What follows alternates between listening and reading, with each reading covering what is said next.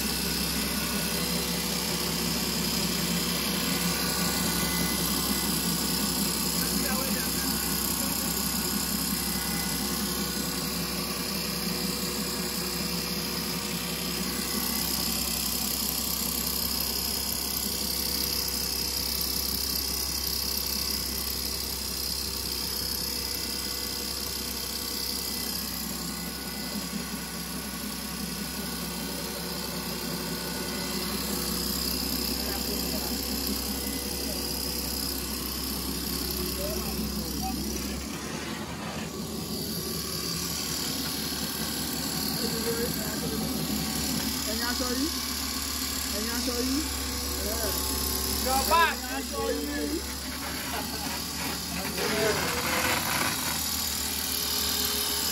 This is